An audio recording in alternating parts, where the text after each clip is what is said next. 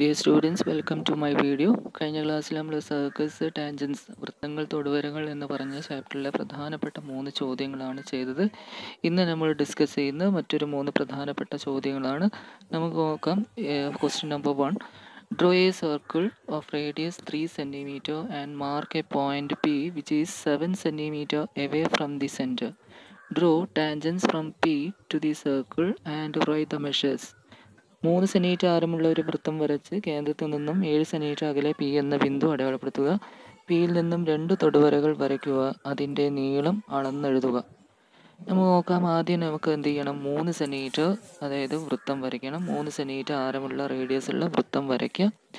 അതിനുശേഷം ആ വൃത്തത്തിൻ്റെ കേന്ദ്രത്തിൽ നിന്ന്, അതായത് 7 സെന്റിമീറ്റർ അകലെ പി അടയാളപ്പെടുത്തണം. അതായത് 7 സെന്റിമീറ്റർ എന്ത് ചെയ്യുക? പി എന്ന് പറഞ്ഞ പോയിന്റ് അടയാളപ്പെടുത്തുക.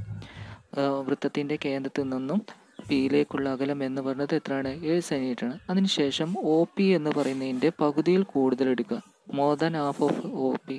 എന്നിട്ട് എന്ത് ചെയ്യുക? മുകളിലും താഴെയായിട്ട് ആർക്കുകൾ വരയ്ക്കുക. ഒയിൽ നിന്നും പിയിൽ നിന്നും ഈ രണ്ട് ആർക്കുകൾ വരയ്ക്കുക. അതെന്ത് ചെയ്യുക? ജോയിൻ്റ് ആക്കുക. ജോയിൻ്റ് ആക്കി കഴിഞ്ഞാൽ നമുക്ക് എന്ത് കിട്ടും? ഒ പി എന്ന് പറയുന്ന വരയുടെ മധ്യബിന്ദു കിട്ടും. ആ മധ്യബിന്ദുവിൽ നിന്ന് പിയിലേക്കുള്ള ഡിസ്റ്റൻസോ അല്ലെങ്കിൽ ഒയിലേക്കുള്ള അകലോ എടുക്കുക. എന്നിട്ട് എന്ത് ചെയ്യുക? ഒരു വൃത്തം വരയ്ക്കുക. ആ വൃത്തം ഒയിലൂടെയും പിയിലൂടെയും എന്ത് ചെയ്യും? കടന്നു പോകും.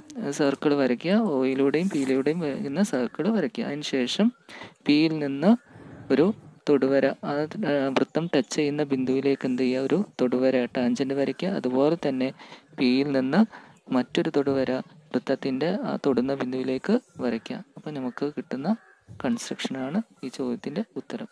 ഓക്കെ.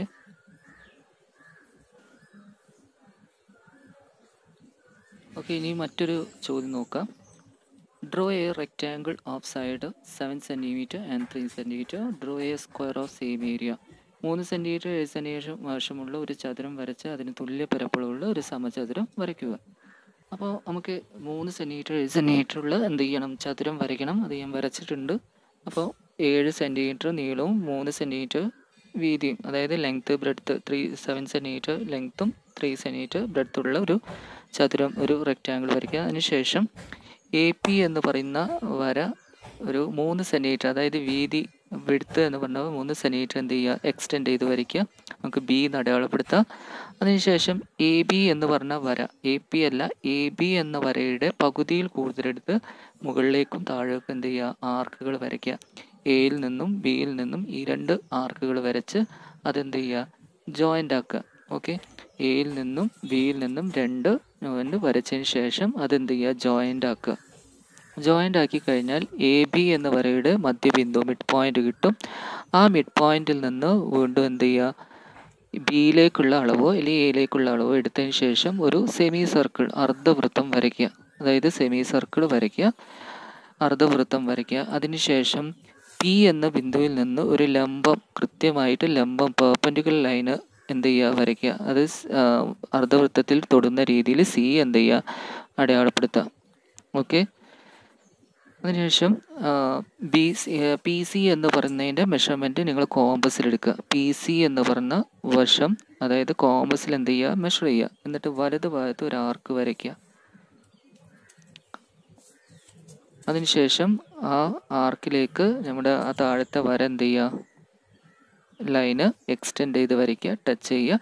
അതിനുശേഷം പി സി എന്ന് പറയുന്ന അതേ മെഷർമെൻറ്റ്, അല്ലെങ്കിൽ ഇപ്പം വരച്ചിട്ടുള്ള ആ ഒരു മെഷർമെൻറ്റ് എന്ന് പറയുന്നത് വീണ്ടും എടുക്കുക. മുകൾ ഭാഗത്ത് ഒരു ആർക്ക് വരയ്ക്കുക. അതുപോലെ സിയിൽ നിന്ന് എന്ത് ചെയ്യുക? ഒരു ആർക്ക്, ഒരു ചാപം വരയ്ക്കുക. അപ്പോൾ അത് രണ്ടും ജോയിൻ ചെയ്യുന്ന ബിന്ദുവിലേക്ക് എന്ത് ചെയ്യുക?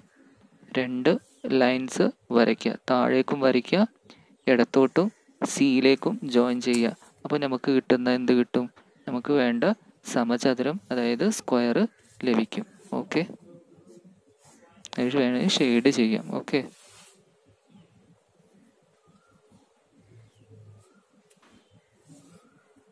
ഇനി മറ്റൊരു ചോദ്യം നോക്കാം. വളരെ പ്രധാനപ്പെട്ട ചോദ്യമാണ്. Draw A rectangle of length 5 centimetre and width 3 centimetre. Draw A rectangle of same area with length 7 centimetre. 5 centimetre നീളവും 3 സെൻറ്റിമീറ്റർ വീതിയുള്ള ഒരു ചതുരം വരയ്ക്കുക. നീളം 7 സെൻറ്റിമീറ്ററും ഇതേ പരപ്പളവുള്ള ഒരു ചതുരവും വരയ്ക്കുക. അപ്പോൾ നമുക്ക് ആദ്യം എന്ത് ചെയ്യണം? ചതുരം വരയ്ക്കണം. അതായത് റെക്റ്റാങ്കിൾ 5 സെൻറ്റിമീറ്റർ 3 സെൻറ്റിമീറ്റർ ഉള്ള റെക്റ്റാങ്കിൾ വരയ്ക്കണം. അപ്പോൾ അത് ഞാൻ വരച്ചിട്ടുണ്ട്. 5 സെൻറ്റിമീറ്റർ 3 സെൻറ്റിമീറ്റർ ലെങ്ത്ത് ബ്രെഡ്ത്തുള്ള ഒരു റെക്റ്റാങ്കിൾ വരച്ചിട്ടുണ്ട്. എന്നിട്ട് ബേസ്, അതായത് ലെങ്ത്ത് 5 സെൻറ്റിമീറ്ററിൽ നിന്നും ഇടത്തോട്ട് ഒരു 3 സെൻറ്റിമീറ്റർ, അതായത് അതിൽ തന്നിരിക്കുന്ന വിടുത്ത് എന്ന് പറഞ്ഞത് 3 ആ 3 എന്ത് ചെയ്യുക? ഇടത്തോട്ട് എന്ത് ചെയ്യുക? നീട്ടി വരയ്ക്കുക, എക്സ്റ്റെൻഡ് ചെയ്ത് വരയ്ക്കുക. അതിന് എ അതുപോലെ ബി എന്ന് അടയാളപ്പെടുത്തുക. അതിനുശേഷം ആ വിടുത്തിൽ നിന്ന്, അതായത് റെക്റ്റാങ്കിളിൻ്റെ വിടുത്തിൽ നിന്ന്, വീതിയിൽ നിന്ന് താഴേക്ക് 7 സെൻറ്റിമീറ്റർ ലെങ്ത്ത് എന്ത് ചെയ്യുക? വരയ്ക്കുക. നമുക്ക് 7 സെൻറ്റിമീറ്റർ ലെങ്ത്തുള്ള ചതുരമാണ്, റെക്റ്റാങ്കിളാണ് കിട്ടേണ്ടത്. അപ്പോൾ 7 സെൻറ്റിമീറ്റർ താഴോട്ട് വരയ്ക്കുക. അതിനുശേഷം എയിൽ നിന്ന് സിയിലേക്ക് ജോയിൻ ചെയ്യുക, ബിയിൽ നിന്ന് സിയിലേക്കും ജോയിൻ ചെയ്യുക. അപ്പോൾ ഒരു വലിയൊരു ത്രികോണം നമുക്ക് കിട്ടും. എ ബി സി എന്ന് പറഞ്ഞ ത്രികോണം കിട്ടും. അതിനുശേഷം എ സി എന്ന് പറഞ്ഞ വശത്തിൻ്റെ പകുതിയിൽ കൂടുതൽ എടുക്കുക, ഇടത്തോട്ടും അതായത് താഴേക്കും മുകളിലേക്കും എന്ത് ചെയ്യുക? ആർക്കുകൾ വരയ്ക്കുക. അതായത് എ സി എന്ന് പറയുന്നതിൻ്റെ സമഭാജിയാണ്, പെർപെൻഡിക്കുലർ ബൈസെക്ടറാണ് നമ്മൾ വരയ്ക്കുന്നത്. അപ്പോൾ അതെന്ത് ചെയ്യുക? സമഭാജി വരയ്ക്കുക. അപ്പോൾ നമുക്ക് എന്ത് കിട്ടും? എ സി എന്ന് പറഞ്ഞതിൻ്റെ മധ്യബിന്ദു കിട്ടും. അതുപോലെ ബി സി എന്ന് പറയുന്ന വശവും എടുക്കുക. ആ ബി സി എന്ന് പറഞ്ഞ ബിയിൽ നിന്നും സിയിൽ നിന്നും ചാപങ്ങൾ മുകളിലോട്ടും താഴോട്ടും വരയ്ക്കുക. താഴോട്ട് വരച്ചു. അതിനുശേഷം അതെന്ത് ചെയ്യുക? ജോയിൻ്റ് ആക്കുക. ജോയിൻ്റ് ആക്കി കഴിഞ്ഞാൽ നമുക്ക് ഒരു ബിന്ദു, അതായത് നേരത്തെ വരച്ചിട്ടുള്ള വരയും ഇപ്പോൾ വരച്ച വരയും തമ്മിൽ കൂട്ടിമുട്ടുന്ന ഒരു ബിന്ദു കിട്ടും.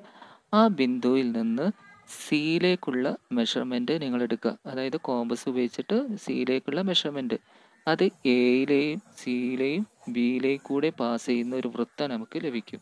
ഓക്കെ, അപ്പോൾ നമുക്ക് കാണാം എയിൽ നിന്നും സിയിലും ബിയിലും ടച്ച് ചെയ്യുന്ന രീതിയിലുള്ള ഒരു വൃത്തം ലഭിക്കുന്നുണ്ട്. അതിന് ശേഷം എ സി എന്ന് പറയുന്നത് നമുക്കറിയാലോ, ആ ലെങ്ത്ത് എന്ന് പറയുന്നത് എ സി അല്ല, ആ ലെങ്ത്ത് എന്ന് പറഞ്ഞാൽ 7 സെൻറ്റിമീറ്റർ ആണ്. അത് എന്ത് ചെയ്യുക? വലതു ഭാഗത്തേക്ക് എന്ത് ചെയ്യുക? എക്സ്റ്റെൻഡ് ചെയ്ത് വരയ്ക്കുക, അതായത് 7 സെൻറ്റിമീറ്റർ. അതിനുശേഷം ആ വൃത്തം ടച്ച് ചെയ്യുന്ന ഒരു ബിന്ദു കണ്ടില്ലേ നേരത്തെ വരച്ച ചതുരത്തിൽ? ആ ബിന്ദുവിലേക്കുള്ള ഡിസ്റ്റൻസ് അടയാളപ്പെടുത്തുക കോമ്പസിൽ. എന്നിട്ട് അവിടെ ഒരു ആർക്ക് വരയ്ക്കുക, കാണുന്ന പോലെ വരയ്ക്കുക. അതിനുശേഷം ആ 7 സെൻറ്റിമീറ്റർ വീണ്ടും കോമ്പസിലെടുക്കുക. എന്നിട്ട് ആ ബിന്ദുവിൽ വെച്ചിട്ട് എന്ത് ചെയ്യുക? ഒരു ചാപം വരയ്ക്കുക, ആർക്ക് വരയ്ക്കുക, അതെന്ത് ചെയ്യുക? ജോയിൻ്റ് ആക്കുക. അപ്പോൾ നമുക്ക് ലഭിക്കേണ്ട റെക്റ്റാങ്കിൾ ചതുരം കിട്ടും. This is the required rectangle. Thanks for watching my video. Please wait for next video. Thank you.